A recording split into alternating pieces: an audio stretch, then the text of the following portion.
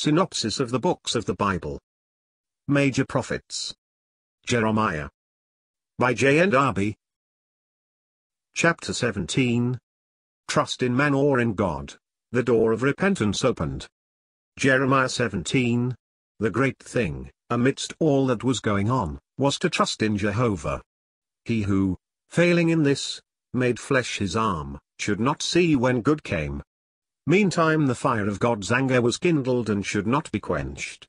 How could a wicked and deceitful heart be trusted? The Lord searches it, to give every one according to his ways. The prophet, in the name of the people, casts himself upon Jehovah, and, on account of the wickedness of the adversaries who mocked at God's testimonies, he appeals to God. He had not desired the woeful day which he announced, neither was it by his own choice that he forsook the peaceful duties he owed the people to follow God in this testimony. He entreats God, whose terrible judgments were to scatter the people, not to be a terror unto him. God was all his hope in the day of evil. What a picture of the condition of the remnant in the last days, and, at all times, of the portion of one who is faithful when the people of God will not hearken to his testimony. Nevertheless, it being still called today, God in his long suffering opens the door of repentance to the people and to their king, if they have ears to hear.